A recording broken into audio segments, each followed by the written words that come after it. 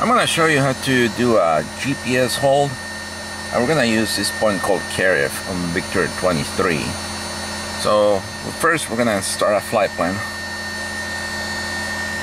We're going to start from Montgomery,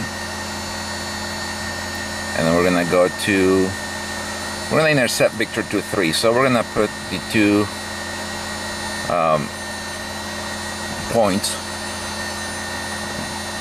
that join the airway. Let's go back. Let's use CARIF instead.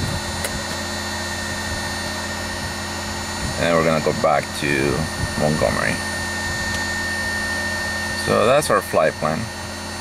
And if you look at the map, it has us going to Mission Bay.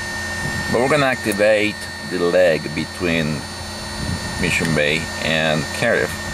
So we go back to our flight plan, click on CARIF, and we select activate leg. Now this leg is activated, and you can see the magenta line is in Mission Bay. Now we're going to do that with the 430. We're going to insert the flight plan.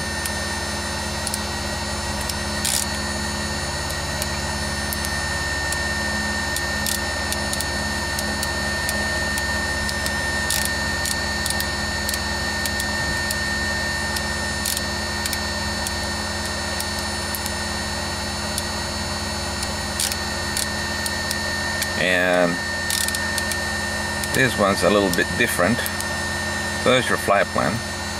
So we're gonna highlight the point we want to activate the leg, which will be Mission Bay to CARIF. We're gonna press the direct button twice, and then we click enter. All right, now we're gonna go fly this.